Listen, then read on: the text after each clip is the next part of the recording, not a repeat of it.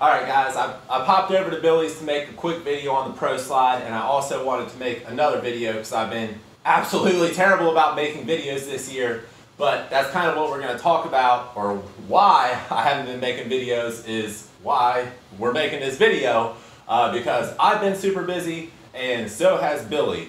And we're going to focus on Billy's business because this is Lawn Crack and it's all about content for lawn and landscape business owners, right? So I built Billy's website and I've been running Google ads and doing some, SEO optimizations to get it to the top of Google. It is, crushing Google. So Billy's been just inundated with leads, and I believe I'm very good at it. I think my clients will tell you that, and I can look at the analytic data and know that I'm good at building websites, running ads, and doing SEO, right? But we had a trick up our sleeve in Billy's scenario because we actually had the opportunity to purchase my old lawn care company's domain and then redirect it to Billy's site, and it got all of the SEO juice dating back till like 2009, 2010 when my original website hit the internet, and my original website was at the top of Google too, so it's been crazy, right? Yeah. So tell them about how you've been dealing with the amount of leads coming in, quoting the jobs, getting the jobs done, having to buy another truck, buy another equipment, get another crew going, all that kind of stuff. Okay, so a bit of an update on B&B. Last year was the beginning of the first year for us, and we actually started in the middle of the year, so this is kind of our first full year. Yep. So we expected some growth. We made steps to take care of the business that we thought we were going to get, and it kind of went well above that. And if I would have known that in the beginning of the year, I would have doubled down. Obviously, I would have gotten 2 trucks instead of 1. I would have hired 4 people instead of 2. And so this year we expanded and we filled out a list very quickly. I think by like May or something like that, we had the second truck getting bought and moving on. And then I kind of expected that to trickle off, but the thing with what Ryan does is that it's kind of like a snowball effect. It's like once it gets going, it just gets bigger and faster, and you need to be a little prepared for it. So I think it's nice to see that it's working, and I look forward to next year knowing that it's going to continue and getting more trucks and more crew. As we all know in the lawn care business, that's kind of the hardest part, is keeping or getting employees that are capable of doing the job and want to stick around for it. So right now, in the course of about a year, a little bit over a year, we went from needing jobs to needing workers, and the jobs are just coming left and right. And there's really seems to be no stopping it at this point. And even, with the amount of traffic that we're getting, I think he told us something, how many people are hitting the website? Billy's website's getting 800 to 900 people on it a month. And that is just absolutely insane for a local lawn and landscape service. 1 year. 1 year, so yeah. So I mean, we're getting calls for all kinds of work we don't do yet that we will in the future, and we'll grow towards that. But I mean, there's a lot of aerating, overseeding people are asking for. We started doing mulch in the beginning of the year just because of the phone calls. I mean, it really has kept my phone blowing up. My email goes off all the time. We use a system so that when the emails come in, that I have the information I need from them already, like their address and things of that nature, so I can just go online, look at their house, and then send them a quote within minutes of getting it if I happen to be in the office and whatnot. But either way, it's keeping everything so full that I'm just we're really picking and choosing the jobs that we want, which is where you want to be, because you don't want to really reach for jobs, and you need to have a minimal, so it helps to achieve that for sure. And I've been completely impressed with the amount, just the service that we get from him, because I kind of thought I knew what was going to happen, and it seems like it went well above that. So. Yeah, I mean, I'm honestly shocked with the results of Billy's website, but I didn't really want to focus on the website and all that stuff. Like, I kind of wanted to get into, like, how when you call me, it's more often like Billy's calling me because he needs to vent, because he's super stressed out, because, you know, he's just like, I can't get to all these leads and blah, blah, blah. And I have access to the email and I have access to everything, right? And I can see it. And I remember it was just a couple weeks ago, probably 3-4 weeks ago, I hopped on and Billy had like 20-25 unread quote requests. From like 3 days. They weren't that old. It was, I was like, oh man, he is not freaking kidding. But Billy got with Service Autopilot from the get-go, and we originally just had, you know, native website forms where people would fill that out and the information would end up in the email inbox and contact them. But it was a while back. We swapped over to the SA3 forms or whatever, and I think that's awesome, right? So when they fill out the form, it's into the CRM. It loads them as a lead, like already. So even, I mean, just for instance, even if I don't pick them up as a customer this year, I have their information to send them deals next year when I'm looking for more jobs, things like that. So that's what I was going to get at. With this, I mean, you know, if you're not deleting your emails and whatnot, potentially, you could go back through and scrape all that data. That would be a long manual process. But with the forms hooked up, now everything's just in the database. We could export, you know, addresses, you know, names and addresses, and then we could do a mail campaign to just the people who have contacted us within the past year or two, right? We know they're actively in the market looking for a lawn and landscape company. Now we can send them a postcard, say February 1st, February 15th, and March 1st. And that'll cost a whopping, you know, $1.50, not even that. Well, maybe with the cost of the postcard and stuff, you might be at $3 to send 3 postcards to somebody that you know is interested in your services, and potentially they weren't happy with the service that they ended up getting, because they probably got somebody if you couldn't get them.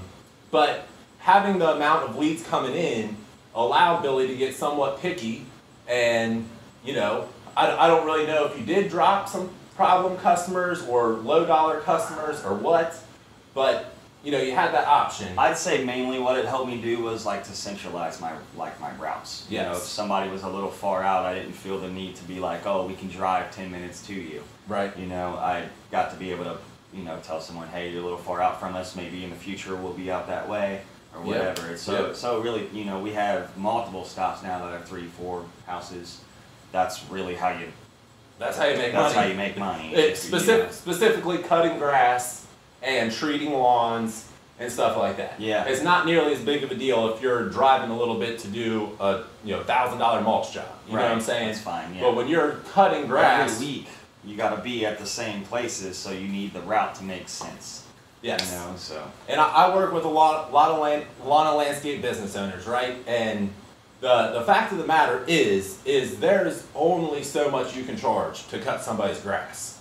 So to make money, it's really your job as the business owner, whatever, marketing person for that business, to get their routes tight. Yeah, because there's a cap. It's, you know what I'm saying, I'm obviously a lawn and landscape guy. I don't think down on anybody doing it, but you can't just pick out the amount you're going to charge because I'm the best at cutting grass. Like, everybody and their brother has a truck and trailer these days, and they cut grass, and they're a landscaper.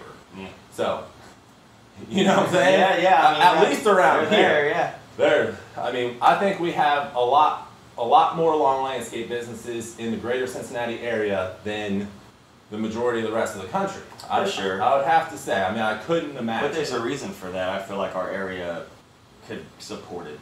They can support more lawn and landscaping companies. Like we build a lot of houses in this area every year. And that's a great point. I worked with some guys. Say, I never actually finished this website. The guy that I was building it for decided he didn't want to do it anymore, sold his business, so I'm supposed to be finishing it up for the new owner. But having trouble communicating with this guy, which I don't understand because he doesn't even owe any money to finish the job. Right. So I'm just like, why would you not just tell me the stuff I'm asking you to tell me? But they're in Oklahoma, Grand Lake, Oklahoma area. And as I was building this site, looking at the demographic area, And I'm just talking about looking down from Google Maps view where I can see the streets and the houses and the buildings and stuff like this.